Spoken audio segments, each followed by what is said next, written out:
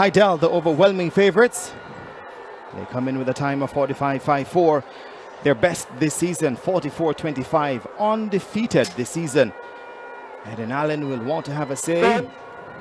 Number 2 this season, sent off. First time of asking. A clean break before the field. Hydel with Alana Reid, the sprint double champion, is moving well. Homo will have some work to do. Very technical, moving well up front.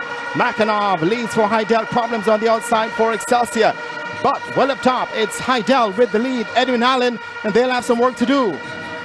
Second changeover, Hydel well away from the rest of the field at this point in time. Edwin Allen trying to come back at them, but it's Hydel, Homo technical as well, trying to come into the picture. It's Hydel and Edwin Allen. Hydel, the season leaders, will they remain undefeated this season? Will they be triumphant? And yes, they look to be. Ed Hydel will come across the line now with the win from Edwin Allen, and you wonder if at the end of the championships, that's how it will be. 44.26, the winning time for Hydel, and they remain undefeated this season. Baker taking them home to victory.